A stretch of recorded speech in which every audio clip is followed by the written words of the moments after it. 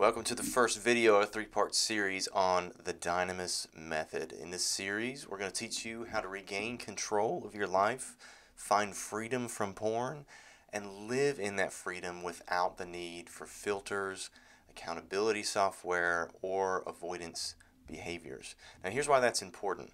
Because the reason that porn is so hard to overcome is because it is such a unique struggle. It's not quite the same as drugs or alcohol. I mean, could you imagine like if an alcoholic could get a shot of whiskey from their smartphone? How difficult would it be for them to stay sober? So porn is challenging because of what we call the 3 A's. Okay, it's accessibility, affordability, and anonymity, which is a hard word to say. Okay, but it's anonymous, right?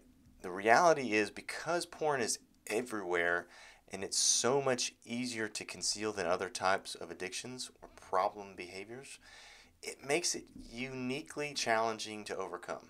This is why the solution to the problem cannot come from outside of you. Okay, what do I mean by this? Put simply, much of the advice around the treatment of pornography addiction is only focused on behavior modification.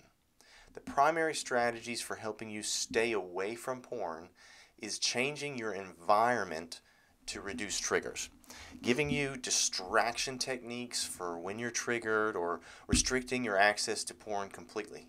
None of these strategies work. Here's the bottom line. You will never be able to fully escape porn, and it will always be an option for you if you really want it.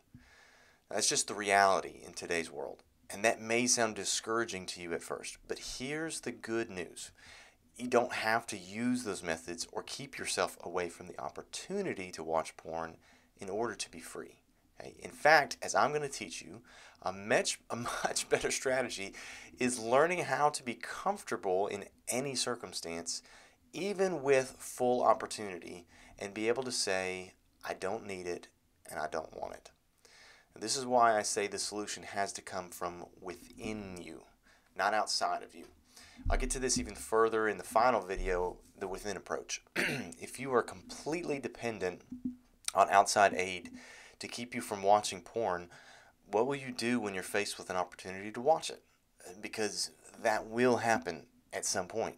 Your brain will go into hyperdrive and tell you this is a rare, can't miss opportunity. We have to take it.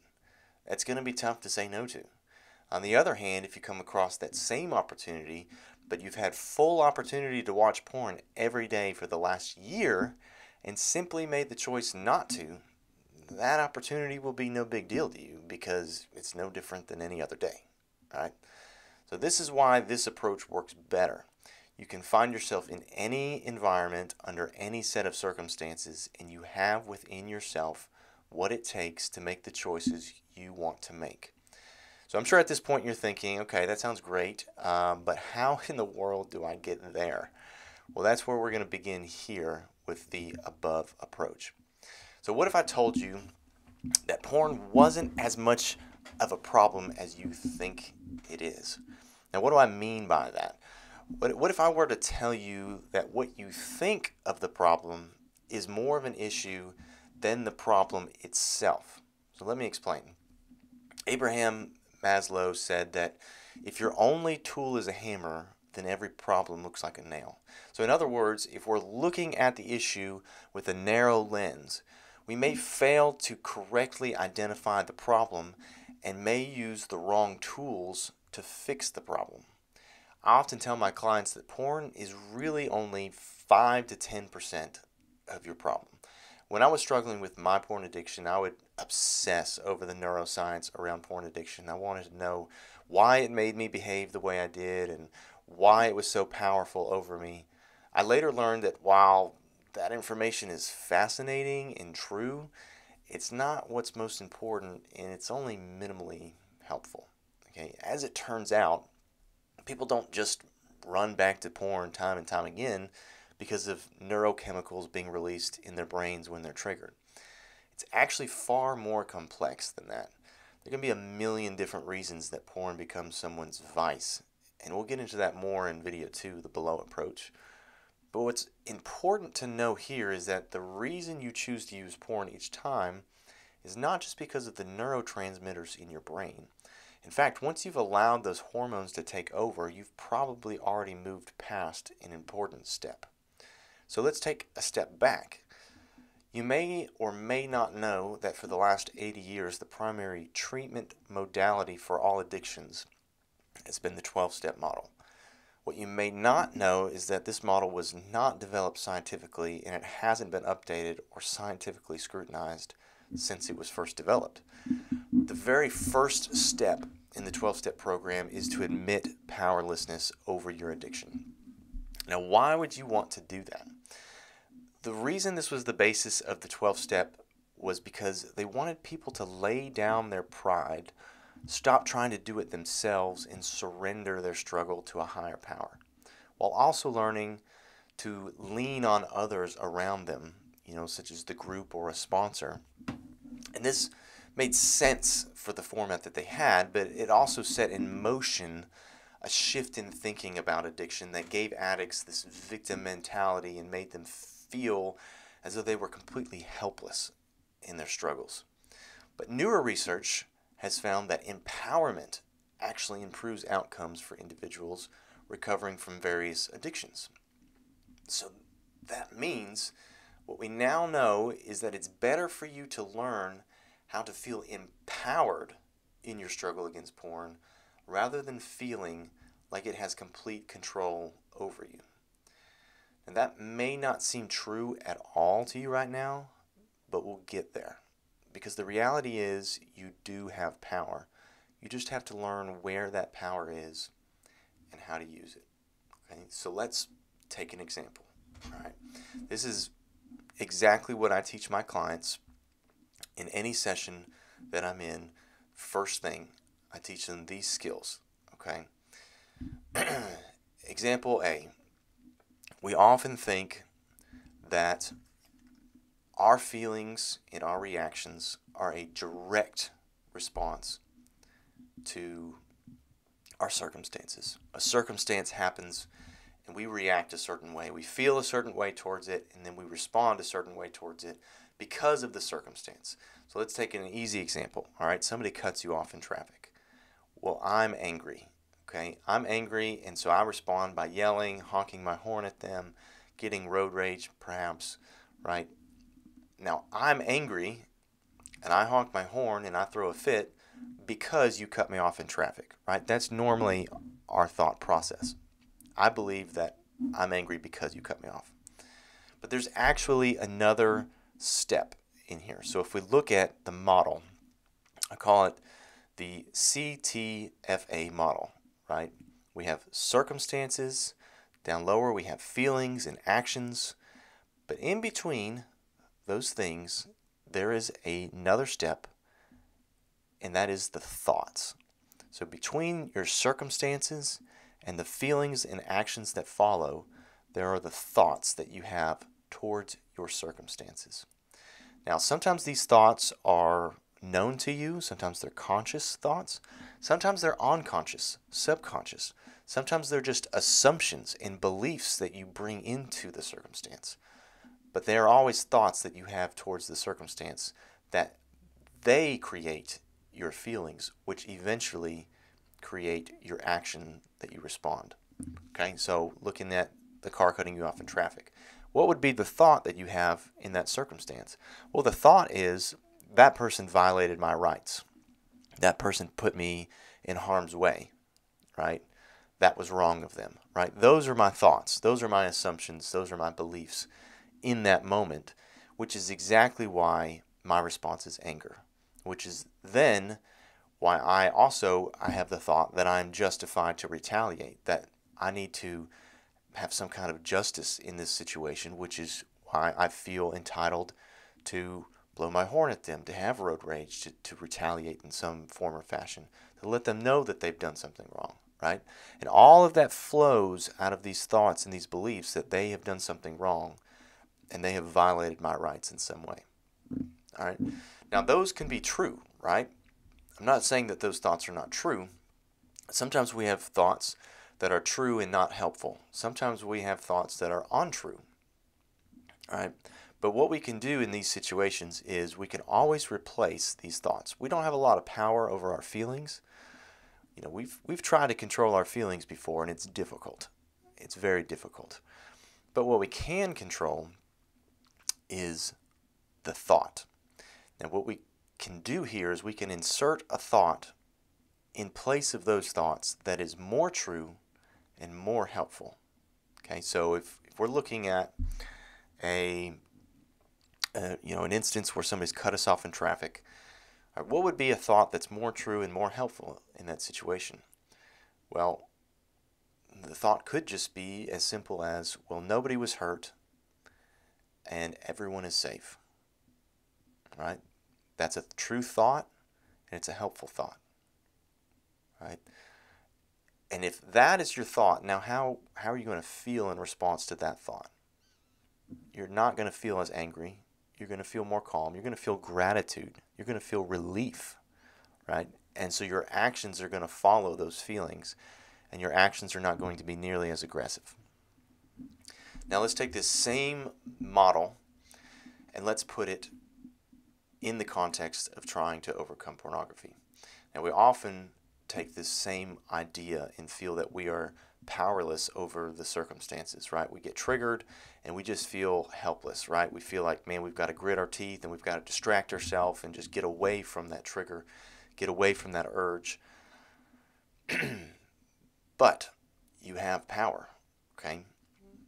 So let's just think of a common scenario. All right, let's say you are home alone, feeling lonely, nobody's around, and you're innocently watching something on TV, all right, and let's say an ad pops up, right? Even Netflix has ads nowadays if you don't pay for the premium, right? Ads are always going to be a thing. So an ad pops up. It's not even an explicitly sexual ad necessarily, but there's a very attractive woman on there who's showing some skin, right? So, boom, your mind is triggered. Now you're feeling aroused, you're feeling an urge, and all of a sudden you're realizing that you're home alone, you have the opportunity to watch pornography. Maybe say there's a device in the home that you have access to that you could watch pornography, and all of a sudden the realization is there. And now you're triggered, you're feeling aroused, you're feeling the urge, opportunity is there. And you think, well, not much point in fighting. I know where this is going. We all know how this is going to end, right? If those are your thoughts, what do you imagine that your feelings are in that situation? You're probably feeling somewhat powerless. You're feeling somewhat apathetic towards the fight. You're feeling obviously you're feeling aroused. You're feeling a sense of need for the pornography. And so what is the most likely action that's going to follow? You're just going to go and you're going to take the opportunity, right? You're going to watch pornography. So let's backwards. Let's wind backwards here, and let's go take that thought in the circumstance. You're in this exact same circumstance. Let's go at the very moment of seeing the woman. Okay? You see the woman on the screen. Now your first thought before was, wow, that's an attractive woman, and I want to see more, right? Now, you might not think that consciously. You probably don't most of the time. But that's kind of the underlying thought there. That's kind of the underlying assumption. When you see an attractive woman, the thought is like, I want to see more, right?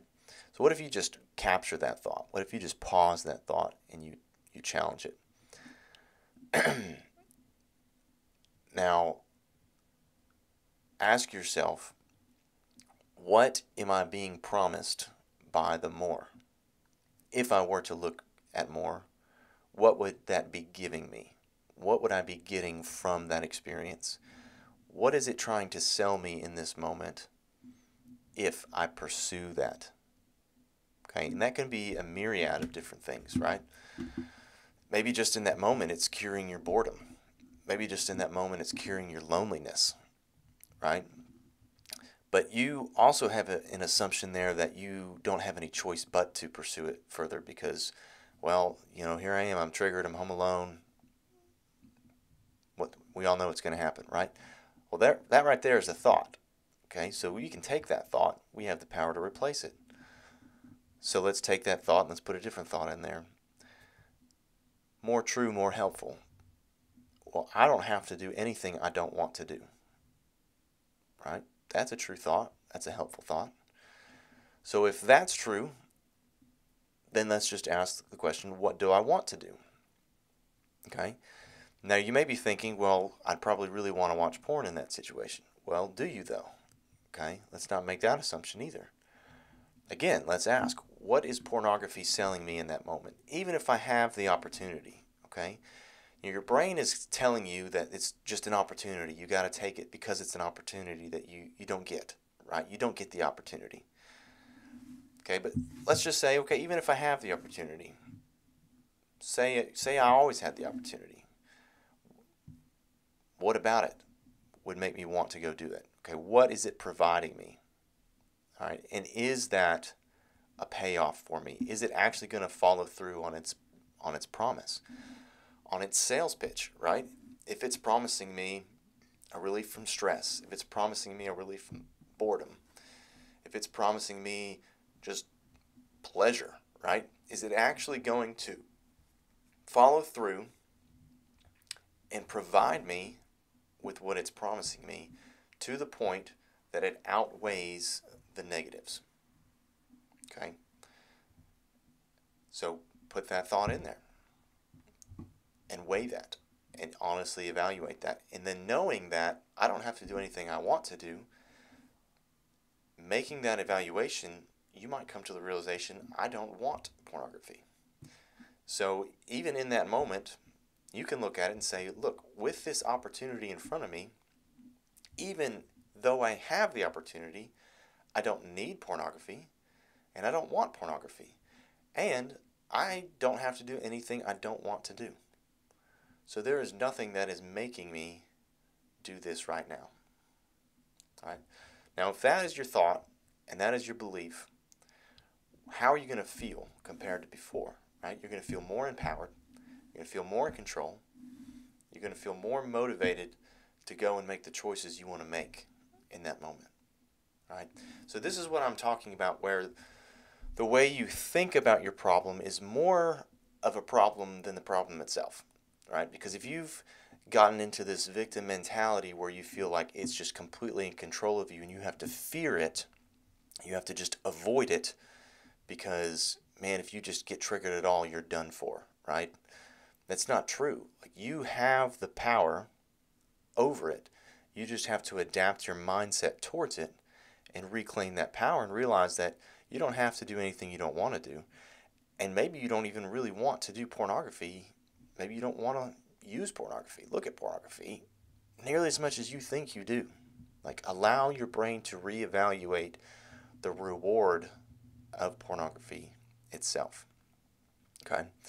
Now, there's a few important principles here in my method that you have to take with this skill moving into the process of recovery. All right? So, number one is defining what recovery even is in the first place. Okay? Now, I do not believe in the concept of recovery being linear or recovery being this idea of a extended period of sobriety. What do I mean by that? I mean streaks, days, counting a number of days without a relapse. Okay, now why is that a bad thing to do? Very simply, because it's not very realistic for most people, but also because what happens if you go 21 days without a relapse, and then you slip up one day. Now in your mind, you're back to day 0. If you're on day 0, what are you going to think in your head? You're going to think, well, what's the point? It's day 0, right? So the next few days, you're more likely to lapse again because, well, I've started over, right, in your own mind. But that's not actually how recovery works. You don't start over just because you have a relapse. You've made all of that progress, and then it doesn't just automatically start back to 0 because you have one lapse, right? But if you continually relapse over and over and over again, then yeah, you're going to have a big setback, right? Now, what if you had a different mindset and say, okay, we expect some bumps along the road, but we're always moving up. We're always moving forward, right? So you go 21 days, you have a lapse, you keep going. You go another 21 days. 42 days with only one blip right in the middle, right? It's 42 days with only one setback compared to the way you did it before. Right, so that's why you have to develop a different idea of what recovery is. It's not this magical number of days you go, because I mean you could go a year without looking at porn and be a day away from relapsing, right? You could go a year without looking at porn and still be addicted to it. The thing is, recovery is not just going so many days without relapsing. Recovery is completely changing your relationship with pornography to the point where it no longer consumes your life. It no longer controls you, but you control yourself, you feel in control of it, and you feel free. Right? And that process takes place over time, even in the midst of relapses. And so what that means is you have to believe that relapses are a part of recovery. And relapses have to become a learning opportunity for you rather than feeling as if it's this terrible thing that sets you back. It doesn't set you back. It's an opportunity for you to learn and get better, which means it's absolutely necessary for you to reduce shame anytime that there is a relapse. Reduce shame, show grace for yourself, and learn as much as you can from each relapse. So whenever you do have a setback, you have to hyper-analyze those and use this skill set, okay? What was the circumstance? What were my thoughts in that circumstance that led to me being provoked? What feelings did I feel in response to those thoughts? And then what actions followed, right? Do that retroactively. Examine that after the fact over and over and over again. And it can be a little strenuous at first, but the more you do it, the more automatic that process becomes. It's like walking a path, right? At first, when you walk a path through tall grass, it's very difficult, but you walk that path over and over and over again, and it becomes very easy because a path clears. And that's the same way your mind works. So it's going to take some effort at the beginning to utilize these skills and change these thought processes, but eventually that becomes much more automatic because your brain wants to, it wants to make things more efficient, right? It constantly wants to make your brain more efficient. So I would suggest stop counting days, start thinking of recovery as more of a bumpy, awkward, upward slope that is progressive, having more of a growth mindset towards recovery. And then another very important thing as well would be to change your idea of what accountability is. So accountability is not meant to be something that just looks over your shoulder to catch you when you've slipped up. Like I mentioned a minute ago, like one of the most important things is to reduce shame, because shame actually keeps you trapped and it actually leads to more acting out. It seems as though like guilt and shame should motivate us to change, but it doesn't actually. The more shame there is, the more we tend to act out, and it creates this cycle actually of creating more demand for the acting out, for the pornography usage and then other unhealthy behaviors. And so we can step out of that cycle actually at the point of the shame, right? And so we don't want accountability that brings on any shame and guilt. We want accountability that supports us and encourages us. And so an accountability partner should not ever be a spouse or a girlfriend or a boyfriend. Um, an accountability partner should be someone who is not biased and doesn't have any personal, any personal stock in your life necessarily. Obviously, it needs to be somebody you trust, but nobody that's going to be personally offended by your issue, right? Because then it becomes their issue whenever you are discussing these things with them. So it can't be your spouse, because then you talk about these things, you talk about your struggles, and then all of a sudden it's hurting them personally, and it's becoming their issue, and all of a sudden you're talking about how it's affecting them rather than focusing on you, which is what you need help with. Like, you need somebody that's going to help you instead of it being somebody that you're constantly having to go and help them with how it's affecting them, right? So that's why it's not good to let it be someone who has personal stock in the issue. And it also needs to be something that you really take ownership of yourself, right? It's not just, I'm asking you, hey, to keep me accountable, right? Hey, will you reach out to me regularly and ask me how I'm doing? Will you check up on me? That's not what accountability should be. Accountability is, hey, can I rely on you to be a trusted partner, right? And then I'm taking my own responsibility for my accountability. Meaning, hey, if I realize I'm in a vulnerable situation, I'm going to reach out to my accountability partner and say, hey, and just letting you know, this is the situation I'm in. I just wanted to make somebody aware, right? Just so somebody knows, so you can check up on me later, right? Things like that. Like, hey, man, I've been in a slump, the last week. Feel like I'm kind of regressing a little bit. Just want to talk through it with somebody, right? Like, having somebody that's willing to be there for you, not asking somebody to take on the responsibility of being your parent, right? That's not what an accountability partner should be. And that's the reason so many people lose accountability partners, and it's hard to keep accountability partners, is because you ask people to be your accountability partner and they do it for 2 weeks and then you never hear from them. Well, that's because that's too much to ask people. That's not the role that they should be having. It should just be somebody that is willing to be there when you need them, okay? And then I don't think that filter software and these accountability softwares and things that you put on your phones and tablets and computers, I don't think that they're beneficial, right? Now, people may disagree. You might need to figure out what works for you personally. Here's the reason that I don't think that they're beneficial. There's a psychological phenomenon called reactance, okay? And what this is this thing that you see in children and teens and even adults. I mean, we do it too.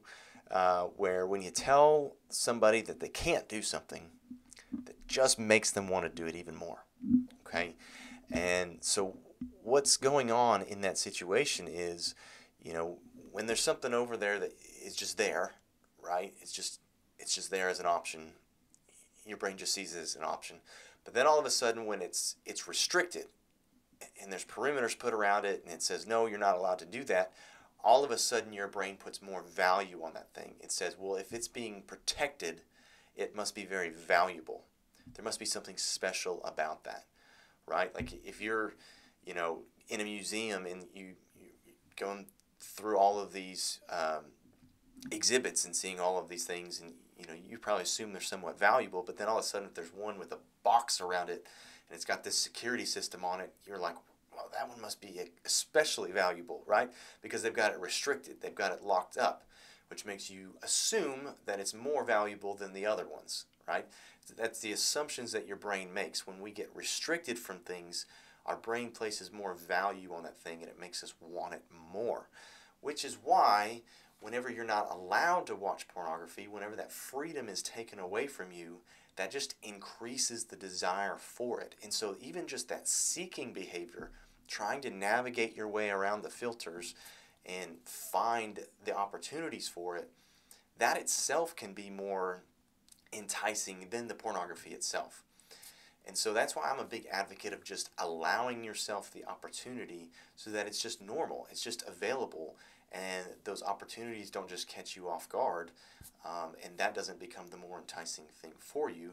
And then that reduces that reactance, right? That reduces that thing inside of you that makes the pornography seem more appealing because it's that cookie jar on the top shelf that you're just not allowed to have. And then when you finally get, the cookie jar down where you can reach it, it's just so hard to resist dipping your hand in there, right?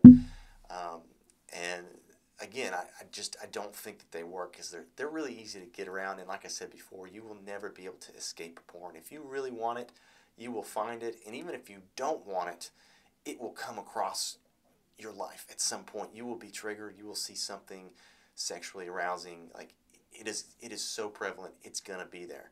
And so I really strongly suggest not using accountability software or filters of any kind, but making the choice every time to do what you want to do in the face of those temptations and triggers and things in your environment. Obviously not intentionally putting yourself in harm's way. I don't suggest hanging out around strip clubs and going in vulnerable situations that are extremely vulnerable, and watching a lot of movies with nudity, things like that.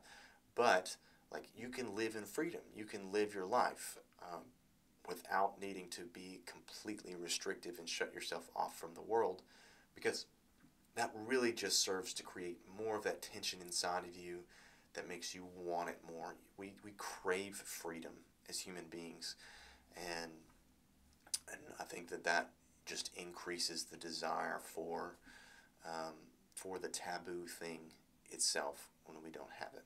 Okay, so to review, the above approach is really about changing your mindset towards pornography and giving you the skills in the moment to, regardless of the circumstance that you're faced in, being able to take control of your thoughts in the moment, identify what is the thought that I'm thinking, what are the assumptions that I'm bringing into the situation, or the beliefs that I have that are making me lose power or give into the sales pitch that the opportunity is giving me, that the pornography is selling me.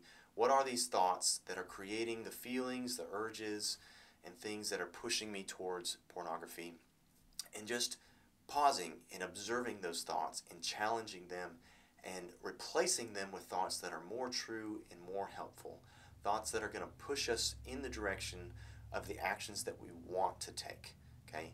And this can apply across the spectrum of your life, but it's especially helpful for helping you gain control in the moment of an environmental trigger. And that keeps you from having to kind of hide yourself from the world and hide yourself from triggers. It doesn't matter what comes your way. You just have the opportunity to say, okay, I realize that's there, but what is that going to give me? What is that going to do for me to pursue that even more? Even if I could look at porn, even if I have the opportunity, I don't really want it, I don't need it, and I don't have to do anything that I don't want to do, right? And so in the next video, we're going to talk about how to completely eliminate even the demand for pornography.